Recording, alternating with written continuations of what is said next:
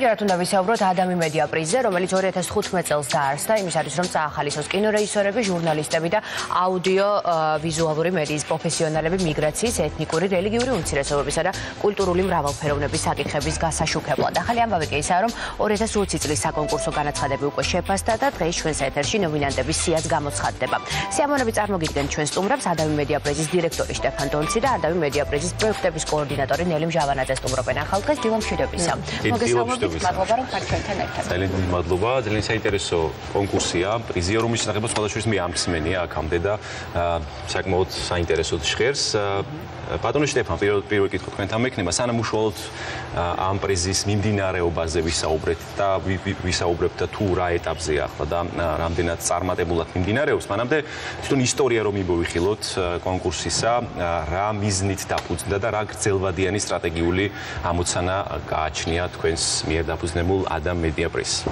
ნუ ADAMIMediaPrize ეს არის ყველაზე დიდი ასეთი პრიზი, რაც მრავალფეროვნების თემებზე აქვს ერთი ხურადღება მედიაში და ეს არის ერთი პროექტი, არის სად არის ამის უკან არის გერმანიის სახელმწიფო ვინც აფინანსებს ეს ყველაფერი და ევროკავშირის ორგანიზაცია ეხმარება ამ პრიზს და ჩვენ პარტნიორებთ ყველა საზოგადოებრივ ტელევიზიას პარტნიორების ევროპული პარტნიორების ქვეყნებთან ერთად და ყოველ წელს ჩვენ გვაქვს ეს კონკურსი სად ყველაზე კარგი 2015 წლიდან ტარდება ხო? 2015-დან გვაქვს ეს პროგრამა და დაახლოებით ყოველ წელს 300-მდე პროდუქციები ყველა ტელევიზიებისგან მონაწილეობენ ამ კონკურსში და იდეა არის რა თქმა უნდა რომ უფრო მეტი ხურადღება იქნება მთელ მედიაში ბოლოს და ბოლოს ამ თემებზე უმცირესობის თემები რაც არის რელიგიური ან ეთნიკური უმცირესობის თემები იმიტომ ეს არის არა მხოლოდ საქართველოში მაგრამ სხვადასხვა ქვეყნებში ბევრი კონფლიქტები ხანდახან არის რაღაც პრობლემები არის მაგრამ ბევრი ჰუმორი აქვს ეს ყოველთვის ეს სიუჟეტები რაც ჩვენ გვაქვს ნიშნავს ეს არ არის მხოლოდ დოკუმენტური და ნიუსი და სერიოზული ჩვენ ყოველთვის გვინდა რომ კიდევ არის საინტერესო პროექტები რომლებიც არიან მხატვრული კინოს რაც არის ტელევიზიაში TV შოუებში რაც არის ნიშნავს მთლიანად რაც ტელევიზია აჩვენებს ან რაც ვებსაიტებზე რაც ონლაინ პლატფორმებს აჩვენებენ ამ თემებზე არის ჩვენი ხურადღება. დიახ და ასევე საინტერესოა წლებანდელ კონკურსზე რო ვილაპარაკოთ უშუალოდ ანუ წელს თუ გაქვთ უკვე ინფორმაცია და გექნებათ სავარაუდოდ რამდენმა პროექტმა მიიღო მონაწილეობა როგორ შეაფასებდით ხარისხობრივად თუ კი შეიძლება ამაზე ახლა ლაპარაკი აი ეს დეტალები გვაინტერესებს და კატეგორიებიც ცხადია. ნუ როცა თქვენ ნახავთ ახლა ჩვენ ნომინანტებს მე მგონია სხვადასხვა კატეგორია ძალიან კარგი ხარისხი გვაქვს ამ წელს და რაც კიდევ უფრო მნიშვნელოვანია რომ ეს არის ძალიან აქტუალური. იმიტომ რაც სპეციალურად მე შეიძლება ვკითხავ რაც სომხეთის და აზერბაიჯანის ურთიერთობის შესახებ ძალიან მნიშვნელოვანი თემები იყო ჩვენ კონკურსში და ბელორუსიდან საინტერესო ფილმები აჩვენეს რა თქმა უნდა და იმიტომ რომ ხანდახან ეს ძალიან აქტუალური არის ეს თემები რაც ჩვენ ნახავთ ჟურიში და ჩვენ არ ვართ პატარა ჟური რაც 5 ადამიანი ასე 39 ადამიანი იყვნენ ჟურიში მთელ ევროპიდან იყვნენ ტელეპროფესიონალები კორესპონდენტები დიპლომატები რომლებიც ნახავენ ეს ფილმები და ეს არის როგორც ფანჯარა ამ პროდუქციებისთვის გარეთ საზღვარგარეთ ნახავენ რა ხდება ჩვენ ექს ქვეყანაში რამზე არის ეს კონკურსი. კი ბატონო ნელისთან მექნება შემდეგი შეკითხვა აი გავაგზელებ იმ თემას რომელიც ბატონმა შტეფანმა დაიწყო საინტერესოა ჟიურის წევრების დაკომპლექტება როგორ მოხდა ასეთი ფართომასშტაბიანი კონკურსისა და იმ რეჟიმში იმ სირთულეების გათვალისწინებით რომელიც დღეს პლანეტაზე არსებობს რა ფორმატში ჩაერთვნენ ისინი. პირველ რიგში ზუსტად ეს სირთულეები იყო რა თქმა უნდა ყველაზე რთული იმიტომ რომ ზოგადად არის ხოლმე ჩვენი 6 ქვეყნის საზოგადოებრივი მაუწყებელი ჩვენი პარტნიორი ან სხვა ნებისმიერი ტელევიზიის წარმომადგენლები და ასევე ევროპის სხვადასხვა არხების წარმომადგენლები დიპლომატები როგორც შეფარმა თქვა უბრალოდ წელს ვერ მოხერხდა რეგულაციების გამო პირველ ჟიურიში წაყვანა თქვა ჩვენი აღმოსავლეთ პარტნიორების ქვეყნებიდან მაგრამ ჩატარდა სლოვენიაში ჟიური სადაც იყო წარმომადგენლები იქ მოქმედი ჟურნალისტები იგივე საქართველოსთან, სომხეთიდან, ბელორუსიდან და ასევე იყვნენ CDF-ის სლოვენიის ტელევიზიის წარმომადგენლები. რთულია ხოლმე ჯერ ერთი არის ეგ მომენტი, რომ უნდა იყოს ორი ენა. რუსული და ინგლისური არის ჩვენი სამუშაო ენა. ის რაც თქვათ გასაგებია ამ 6 ქვეყნისთვისაც და ევროპული პროფესიონალი მაუწყებლებისთვისაც პრინციპი ეს არის. ამიტომ არის წელს ამდენი ჟიურის წევრი ჩვენ გვქონდა 2 თქვათ, რეალური ჟიური და ორი შემდგომ საბოლოო დასკვნებიც გამოიტანა, ის იყო უკვე ონლაინ ჟიური. კი ბატონო, მე მგონი ნომინანტებს ვკითხოთ, ხო გაგა, ყველაზე მნიშვნელოვანი ალბათ ახლა ეს არის და ნომინანტების სია გამოცხადდებაო, ასე დავიწყეთ თქვენი წარდგენა და იქნებ გითხრათ ეს ყველაფერი. მე მგონი თქვენ თუ თქვენ ორივე სათაურებს ითქვი შტეფანი, მე პატარა ანოტაციას ცოტა ისმეთ ყურადღებით. ნიშნავს ყურადღებით, ნიშნავს პირველი ნომინანტი, პირველი ნომინაცია, first nomination in the category information documentaries, it's documentary programas, that's DDRs. პირველი არის ჟანინ, რომელიც იყო UNT Belarus.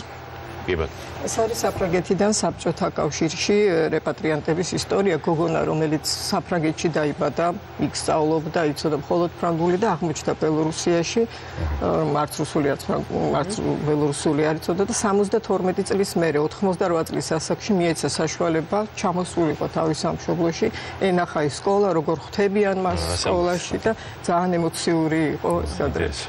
And the second nomination is from Moldova. It was screened on TV8. Nikolai Kantabine. Nikolai Kantabine, Moldova-dan აქ ნეპრისპირეთის კონფლიქტის ზონა, სადაც არის მოლდოველი, თვითონ რეჟისორი ამბობდა, რომ საკმაოდ რთული იყო გადასაღებად ჩასვლა ამ პრობლემების გამო და ის ეს გვარი არის კარგი მომღერალი. თარგმანში და მართლა თქვათ ასრულებს თავის გვარს და სულ მღერის ამართლებს გვარს მუდმივად მღერის ახალისებს მიუხედავად იმისა რომ კონფლიქტურ ზონაში არის. მეორე კატეგორია რაც ჩვენ გვაქვს არის მოკლემეტრაჟიანი დოკუმენტური ფილმები და ნიუსის პროგრამებში და პირველი ნომინანტი არის საქართველოდან იყო იმედის ტელევიზიასთან და ეს არის Village by the name of Ferma. სოფელი ფერმა. სოფელი ფერმა ეს არის ისტორია ეთნიკურ აზერბაიჯანელებზე დასახლებულებს ფერმაში და არის მათი პრობლემები 2000 ადამიანი ცხოვრობს და აქ მხოლოდ ერთი სკოლა სადაც 9 წელია მხოლოდ განათლება და პრობლემა ის არის რომ 9 წლის მერე გოგონები ფაქტობრივად ვეღარ იღებენ განათლებას იმიტომ რომ უნდა წავიდნენ სხვა სოფელში მაგრამ მამის საშუალება არ ეძლევათ ხოლმე. მეორე ნომინანტი არის საქართველოდან ესეც არის იმედის ტელევიზიიდან და ქვია მაგრამ სულ სხვა ფილმია Girl without a hijab. გოგონა ჰიჯაბის გარეშე. ეს არის ირანელი გოგონას ისტორია, რომელიც ირანიდან ამჯერად ახლა საქართველოში ცხოვრობს, თუმცა რამდენიმე ქვეყანა გამოიცვალა ის დადის ჰიჯაბის გარეშე, აპროტესტებს გარკვეულ ტრადიციებს და ბუნებრივია მოუწია დატოვება თავის სამშობლოს. Third category, მესამე კატეგორია არის entertainment, გათობების პროგრამებში და მხატვრული კინოს და პირველი ნომინანტი, the first nomination is from Moldova. From Gagauz television and it's called Mamu, Mother. და ესეც არის გაგაუზია 88 წლის მოხუცი უსინათლო მათი ყოფა ზოგადად გაგაუზიაში და კიდევ რა თქმა უნდა რაც არის პრობლემა ეს არის ოჯახები რომლებიც მიდიან მისი ნათესავები მიდიან სხვაგან რო იშოვონ სამუშაო და მისი სამყარო რომელიც მხოლოდ ხმები ესმის რომ წავიდა მისი რწალი სადღაც წავიდა მისი შვილი და ეს პრობლემები მიგრაციის. And the second nomination is from Ukraine, from Ua Pershi, and it is a show about singing, and it's about two ensembles, and we have the first episode, Country of Songs, is nominated.